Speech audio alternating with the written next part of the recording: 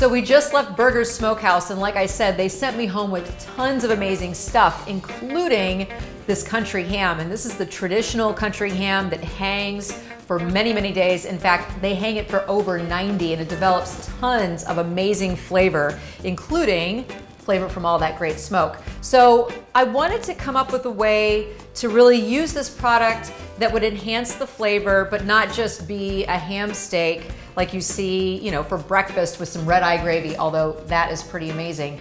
This is a very traditional Southern style approach. We're gonna be making spoonbread, which essentially is a souffle, except when you call it spoonbread, it's a lot less intimidating. You're gonna see it's actually pretty easy. And we're going to be using whole milk, stone ground grits, tons of wonderful eggs, aged cheddar, and of course, this country ham. So this is our ham steak. And if you were just gonna throw it in a hot pan and serve it with some grits and some hot coffee, that would be perfectly fine. But I am gonna dice this up. I'm gonna take the rind off because it is a little bit tough. And you'll see that there still is that wonderful bone. That's a big part of where this very traditionally country cured ham gets its flavor. That and all the time spent in those drying racks. So I'm just gonna take the bone out, and I'm just gonna dice it up. I'm gonna go ahead and separate out my eggs. I have 6 total eggs. I need 3 yolks and 3 whites. Put my yolks in there, and I'm gonna put my whites in my stand mixer. I'm gonna whip them up.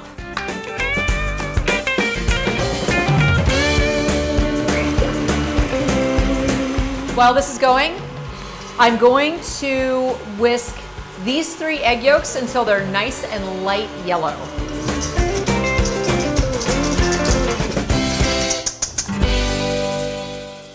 Okay, now I'm gonna shift over here. So I have 3 cups of whole milk, and you really do want the whole milk because you want the flavor that the fat brings to the dish. A little bit of salt, a couple grinds of pepper, and I'm gonna bring this up to a boil.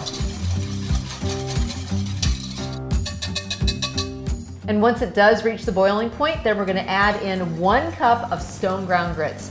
You can use non-stone ground if that's all you can find, but for flavor and texture, stone ground is definitely the way you wanna go. Now I'm gonna stir in 4 tablespoons of butter because it's not rich enough already, and 1 cup of shredded sharp cheddar cheese. You want it to have a good punch of flavor, and then that wonderful dry aged ham. So here I have my beaten egg yolks. And if you've ever seen the word tempering used in a recipe, that's what we're gonna do with these egg yolks. And essentially you add a little bit of the hot mixture to the egg yolks and mix it together. The idea is that you don't want the egg yolks to cook, and so you gradually add in the hot ingredient. Once you've added a good amount, then you can add all of it.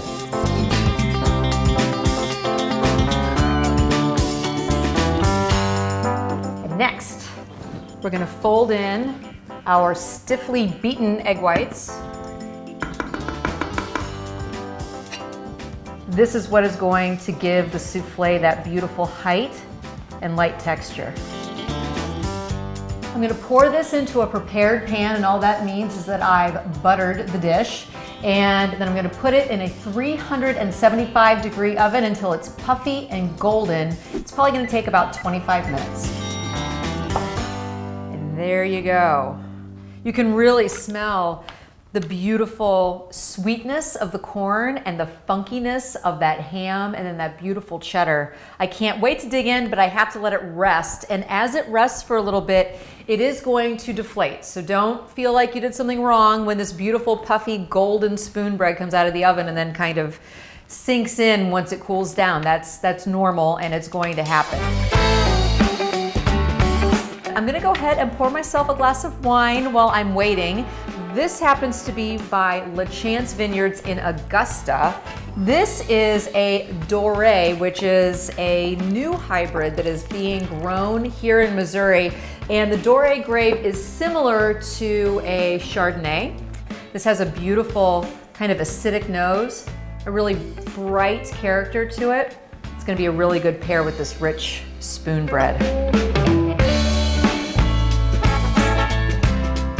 That's wonderful. You have that sweetness of the grits, but the really beautiful, smoky, pungent flavor of that Burger's Smokehouse ham, it just goes throughout the entire dish. I'm gonna stand here and eat this Spoonbread, and I'll see you next time.